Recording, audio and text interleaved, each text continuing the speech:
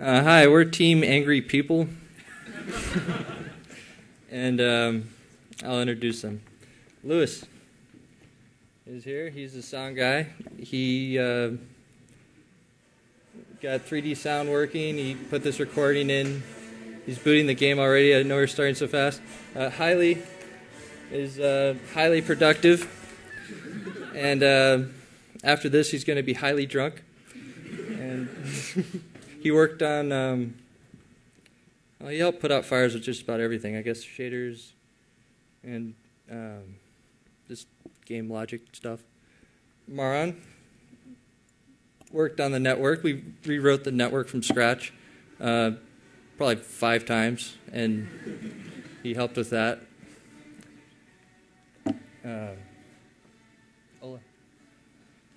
Ola worked on the AI and setting the waypoints, some of the spawn points for the static models, but mainly just the behaviors of state logic for the AI. Zach, on the end, is our gift from the iChem to help us with art, and he's talented, as we'll see as soon as it loads. Oh, you need 2 volunteers. Oh, yeah. I was still introducing. And then Eric on the end, who never played with 3D software before, but he still is able to pick up Maya and learn how to play with all the buggy exporters, and he did good. Yeah, we need 2 volunteers, so who wants to play? Okay, go ahead. Oh, I didn't even say what the game's about. You're going to be playing as a bird that poops on people. So go ahead, anyone. Go ahead. Yeah, so I put together the team sometime last quarter. I basically just walked through the labs while I was writing my compiler for 131, and I just asked them who wants to make a game where we poop on professors. So this is who I came up with. And oh yeah, I'm Ryan. I did the other stuff.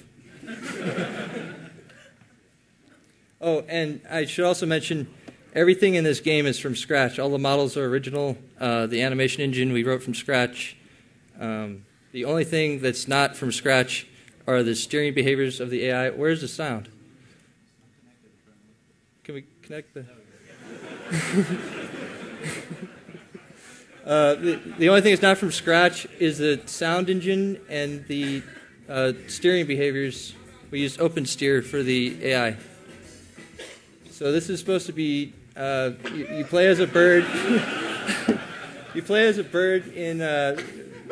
You're stuck in Price Center, and you have dysentery. Okay, I'll talk about some of the technical stuff. So when you fly up, he plays a hard flap animation, and if you fly sort of horizontal, it's a softer flap that it blends to. And then go aim down and soar. You have a soar.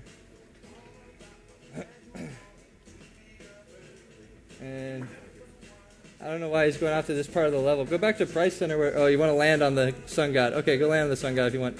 Oh, we also have a sphere versus tri-mesh collision detection that we wrote from scratch. And it works. And that was one of the hardest things in this engine, actually, to get right. So you can go ahead and run into the sun god and you'll bounce off. Or you can land on it. Maybe he can land on it. Land on it. There we go. So there's our bird.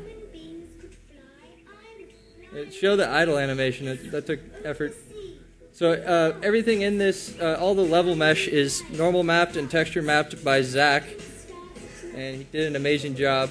We didn't actually have the textures in until, I don't know, 24 hours ago. And fly back to Price Center. That's a more...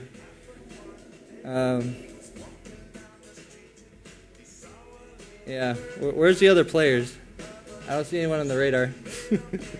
you could, okay, one thing I wanted to brag about is that you could poop on anything in the game, but actually other players and NPCs and the level, but however the statics, like if you go down lower, there's umbrellas and trash cans. The poop doesn't work on those yet, but you can poop on people and the level mesh.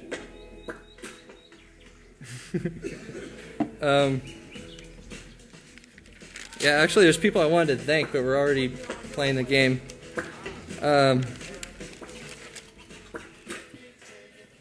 So there's some mentors that were physically so distant from this project that they probably don't even know that they were mentors, but Steve Rottenberg was definitely one of them. He's hiding in the back for some reason. Also Wolfgang Engel, and obviously Jeff.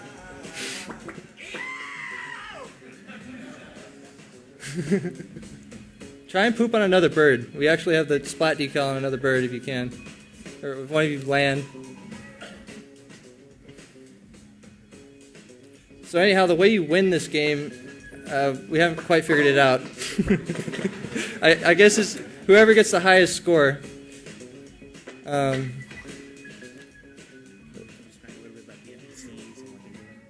the NPCs. Well, they're... okay, so the NPC logic... it's a separate system. There's basically just a graph of waypoints that they go to, and if you poop on them, it interrupts whatever they were doing and makes them run to something else. We had this whole elaborate system of them having food, and when you poop on them, they drop the food, and then you get the food, and it refills your poop meter. But it got cut.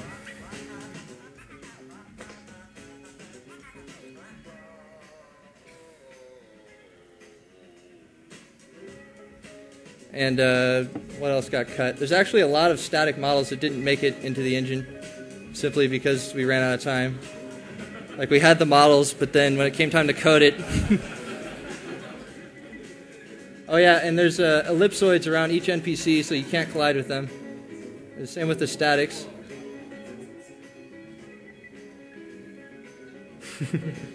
What are you trying to do, Liz? What? Oh, by the way, yeah, for some reason we're all pooping on Haili. That was the first model I made, and for some reason we just used it for everything.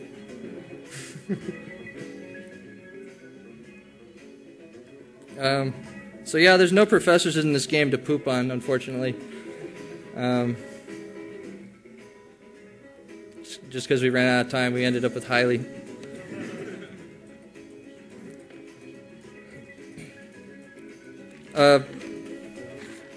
Hang on. So,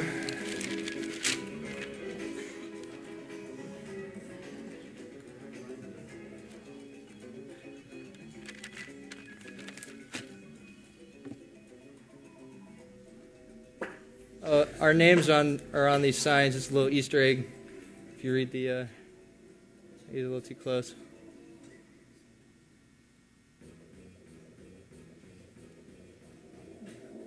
Where are you going, Lewis? Oh, he's showing up. Does that work yet? We had this effect where if you flew out of the level, it would you'd hear a F-18 roar and you'd just be feathers. But I don't know if it made it to this. It did not. Okay.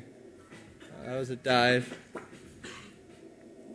So one of the challenging things of this game was figuring out how to make a third-person bird flying game that you could also aim in. So that's accomplished with, if you hold down the right mouse, you enter this aim mode. And then if you notice, if you steer the aiming, if you hang a sharp turn, there's a little delay between the bird blending to whatever you're looking at. Neat little effect. Oh, and the meter on the right is his poop meter, so it slowly fills up. Can you go somewhere where there's people?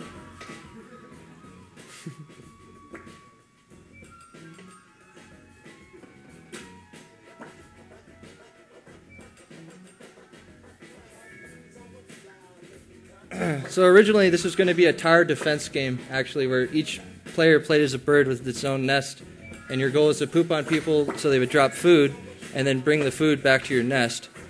But it ended up just being a poop on people game. Because we ran out of time.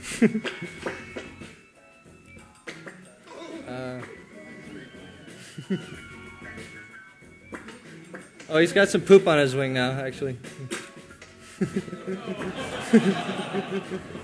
There's actually a funny bug when we were first doing the poop effect. where you could poop on yourself. If you were going too far.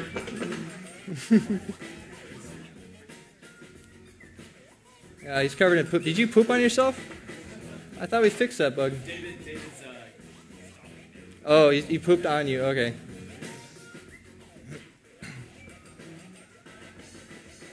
So in terms of the engine, every NPC and every player compute a desired next state in one loop, and then another loop goes through and checks against the physics engine and the other colliding volumes and makes sure that the next position is valid, and if it's not, it computes, the physical response or changes the state. Oh yeah, full feather jacket.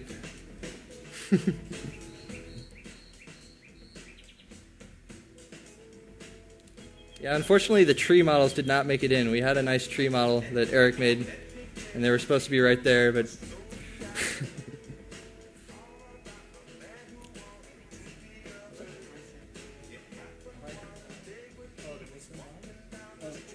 me and Haili has a very nice camera, and we went around Price Center when it was empty and took photos to generate all these textures you see.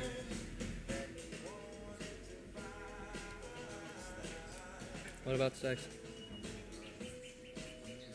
I think there's 70 statics right now, which isn't that much. But yeah, if you guys have any questions, just yell a question. Maybe that'd be easier for me to... What's up? What poop?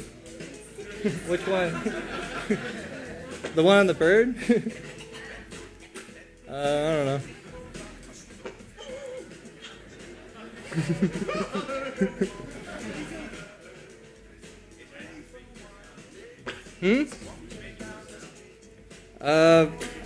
Lewis found them. I don't know.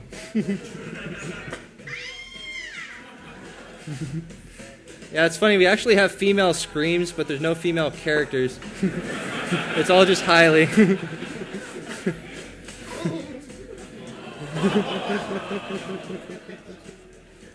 But yeah, poop on the stairs. We actually we have a neat thing where we grab what polygons are near where it intersected and use those for the projection. So they're actually, I made up the math for it, so it's the projection matrix I call poop space, and we project the verts into UV coordinates for the splat effect there.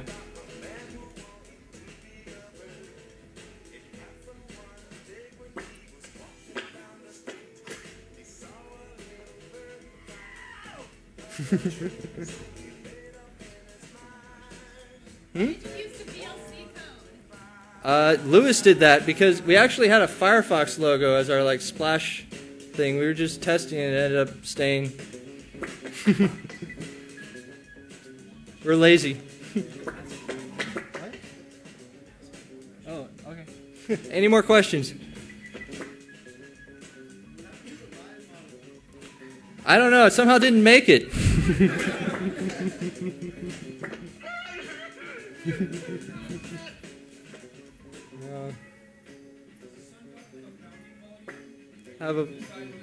No, it's per triangle on the sun god.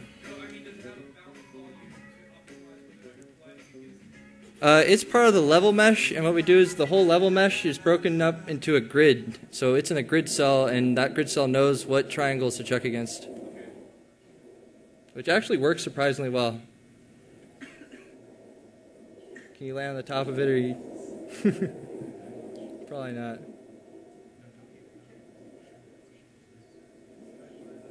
Just land in the middle of it. No.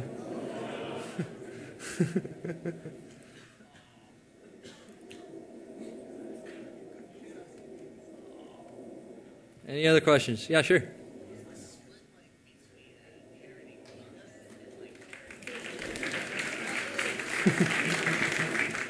Between, I'm sorry, what?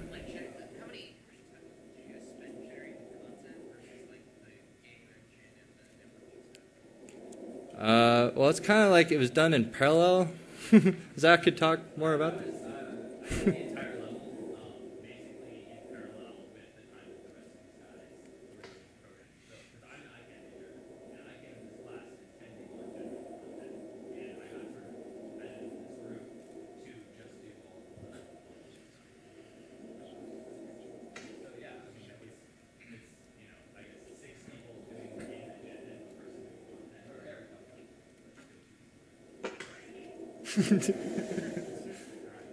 Also for the sound effects, we have pitch randomization, so it's not the same poop each time, which I think is kind of cool. Oh, in the back.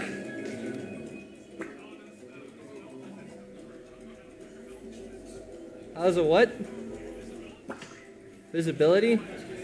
Oh, we just have, you know, a typical far plane calling. We're not doing anything special. We were actually working on the scene graph the last day. Yes? So basically the AI, they just have waypoints that they want to go to. Did it crash? No. Or you closed it? Oh, okay. See? All right.